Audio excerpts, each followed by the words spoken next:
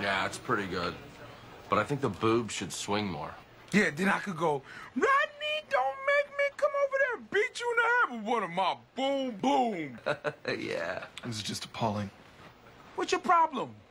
I just think it's demeaning for a black man to do drag. What? Everybody loves a dude in a dress. I mean, those are the best Bugs Bunnies. Frank, there are large pockets of African-American culture that Caucasians know nothing about. The stigma of drag is one of them. Whatever. I played a woman before. Hunky Grandma Be Trippin' made $96 million.